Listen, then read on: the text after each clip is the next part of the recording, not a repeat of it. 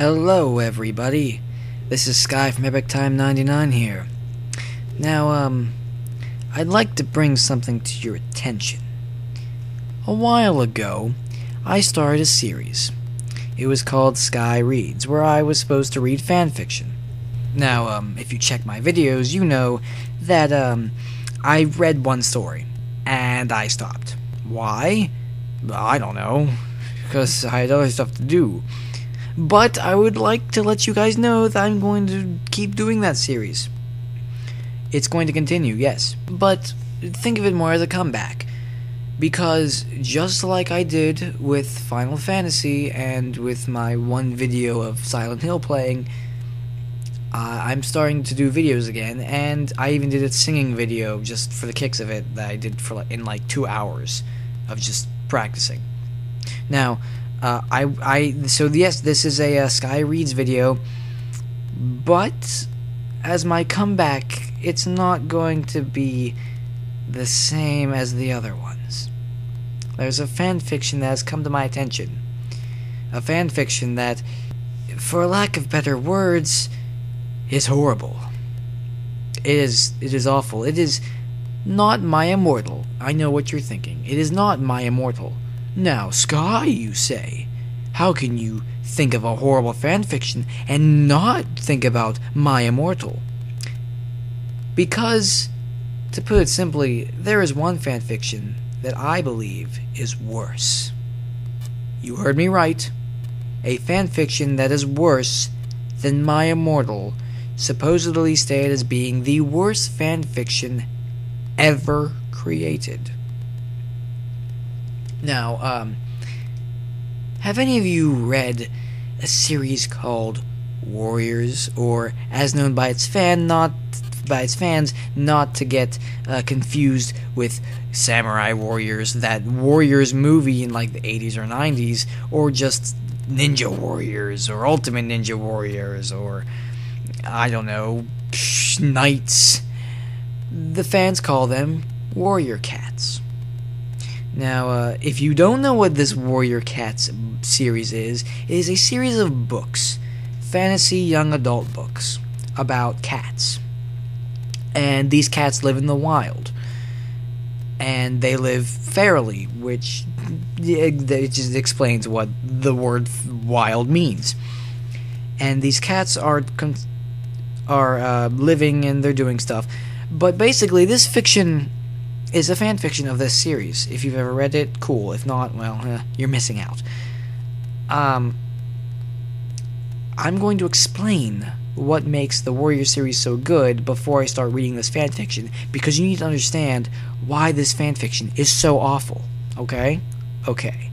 Now, the Warrior series is a beloved series of young adult books. Now you might think, wait, they're for children, because it's scholastic and stuff. No, see, in my opinion, it's young adult. Because, let's face it, if you've ever read the series, it gets pretty heavy, it gets dark, it's really gruesome by book 6 of series 1. This series is like the borderline between children's and young adult literature. Think of like Twilight, how Twilight is young adult, but let's face it, they don't really deal with anything very adultish in the series other than pregnancy. Which is why it's young adult, and why so many people are attracted to this series, because it's accessible to a lot of people, because it's not morally bad, it's not heavy, it's not super dark or anything. Same thing with Warriors. It's like that middle ground. It's to the point where there are complex characters and situations, and it's a long-running series where you have to remember things, and people who read have to remember certain details, and there's gruesome battles, like freaking intestines falling out and crap. It's disgusting. But it's like the borderline. Like, nothing's too dark, nothing's too complex, but there's enough in there that I believe it to be a young adult series, not children's. It's like the first 3 Harry Potter books. The first 3 Harry Potter books, those are children's books. 4, 5, 6, and 7, I think, are more young adult territory, because not only has Harry grown, but the subject matter is different. Everything's a lot bigger and more complex and darker, and I just think that the last 4 books are for young adults, because that's just kind of how it is. That's how I see it. Now, you have to understand this, a few things before I read this fanfiction. These cats in the Warrior Book series, beloved series, once again, that has millions of fans all over the world. Heck, it's so popular that, like The Hunger Games, like Twilight, like Harry Potter, like these other series, even like Naruto and manga and anime that have these devoted followings of millions of people who will just go on websites and just talk about their favorite things about the series. And it has a devoted following. Because of that, it's just, to write something so bad is a crime against humanity itself. You might be thinking, shit can't be that bad. It's worse than My Immortal, like I said earlier. It's worse. It's so much worse. Because unlike My Immortal, where you had a character and the author had no idea what they were doing at all, this fiction the author kind of has an idea of what they're talking about. Kind of. I'm using that very loosely because they have no idea what they're talking about. Because, let me explain what warriors are. Warriors are a group of cats who live in a forest. They're divided into 4 clans: Thunder Clan, River Clan, Wind Clan, and Shadow Clan. Each clan has different territories, but they all kind of border each other. They all live under like a religion for a 5th clan they believe in, known as Star Clan, made up of their ancestors and their relatives. And all 4 clans are connected, even though all 4 clans kind of hate each other. They all believe in one thing. It's like like 4 tribes who all believe in the same thing, but have different social, political, and personal beliefs of how they live, where they live, what they do, what they eat, and what they believe in, and how they're built physically. It's really cool. But the series likes to revolve around characters and drama and prophecies. Similar to like what Harry Potter's 3 morals, I believe, are friendship, self-conflict, and overcoming that and being yourself, in a sense. The 3 morals I believe that are very present in all of the Warrior series are destiny, prophecies, and living to be all you can be. Not necessarily being like, live life to the fullest, but doing what you must in the best way you possibly can. Because the series likes to do prophecies. In the back of several of the books, there's a quote that is usually a prophecy from the book, and the prophecies are given to cats by Star Clan, and these prophecies will always come true, no matter what. It may be unexpected, it might be at the very end of a certain cat's life, wink wink, nudge nudge, to a certain person who may have read the series. But the point is that these prophecies will always come true, no matter what. I would have liked in the series, even though I don't know if the series is going on still or not, I don't think it is, to have an instance where the prophecy does not come true, and the characters, like, the prophecy completely derails, and Star Clan's like, oh crap. But the thing about the prophecies is that they always come true, and the worst part is a lot of the prophecies have bad things happen to good cats. And there are destinies that cats are described in, that are like prescribed. Every cat has a predetermined destiny that they must follow, but some cats will make a decision that will affect that destiny. So the prophecies are kind of like, we're going to give this prophecy to you, but we don't know if it's going to work or not, if good things are going to happen to you, if bad things are going to happen to you, or you might stray off the path of goodness of what StarClan is all about. And that's your choice. It's the whole, you have a predestined fate, but you can choose to deviate off that path if you must. But if you don't, usually you're in good hands, because you'll go to StarClan, which is basically heaven. And you'll be part of StarClan forever, and yay, happiness. I would have liked to have seen, when something goes wrong, but the prophecies always come true, and the cats are like, we can't do anything about it, even if bad things happen. We're sorry. That's just how it is. That's a cool aspect, though, how they're literally, the ancestors are always there. They're watching. They're up watching the other clans, and they're talking to them. They can come down in visions, in dreams, even in real life, like freaking, I don't know, well, what's that one series? There's a series where, like, character has hallucinations. Like, I don't know, freaking Silent Hill or something, I don't know. That the cats will just come and be like, hey, what's up? I got something to talk to you about. And it's so cool. The different clans and the cats themselves are cool. And why do I bring this up? Because you need to know this stuff before going into this horrible fanfiction.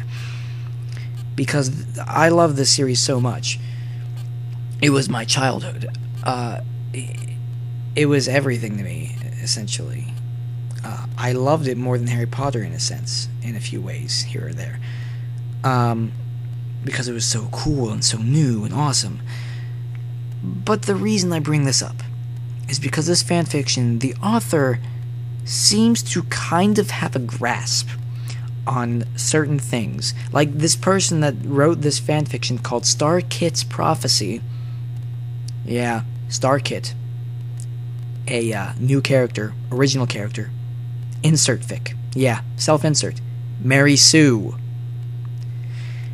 They seem to know what they were doing, like as far as, oh, this is StarClan, this is ThunderClan, which is good because unlike in My-Immortal, they knew nothing about anything because they're just like, I have names here and locations. I'm just going to put them in my little fiction and just go with it. This person seemed to know what they were kind of doing, except they didn't at the same time. It's weird.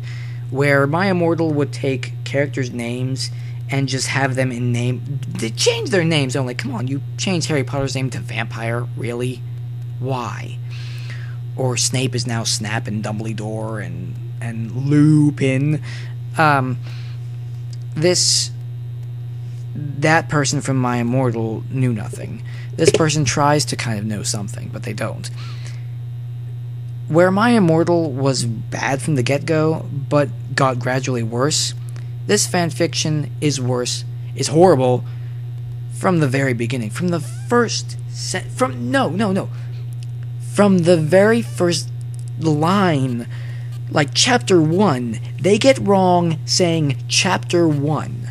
Typing chapter 1, O-N-E, or the number 1. They get that wrong. At least My-Immortal got steadily worse and worse, if that was even possible. This fanfiction is just so... It is a... I haven't even read all of it, because guess what? It's actually a finished fanfiction. It's finished. It's completely finished. The story is complete. The prophecy is done. The character is finished. And it's mind-blowing. It's mind-blowing. But there's one thing I want you guys to realize before I start reading this fiction, this kind of long fiction. There are two things you must know about the author. More like 3 or more. There's these things you need to know about the author that wrote this before diving in. Whereas the My-Immortal author would always put, Draco and Harry can get together if they want, because being gay is okay. Okay, she had a really dumb way of defending homosexuality and things like that, and her personal beliefs and her friends.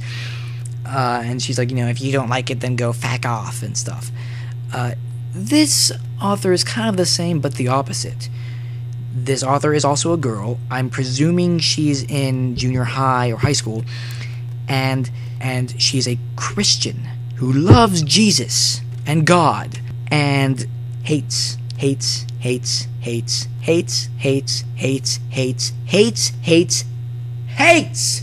homosexuality. You must understand that before going in.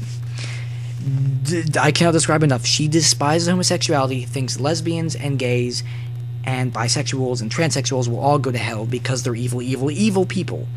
Remember that. She thinks anyone who is somewhat homosexual at all is evil. Completely. Going to hell. Burning forever in damnation. Because that's important. I'm not kidding you, that's actually important. Remember the author's notes. And really, that's all I have to say. StarKit's Prophecy, a fanfiction worse, in my opinion, than My-Immortal. Why am I reading it? Because I can. Well, I can't say anything more, so let's dive into this piece of garbage that shits on my entire thing, my love as my childhood of books. Let's read StarKit's Prophecy. This is Sky from Epic Time 99, signing off.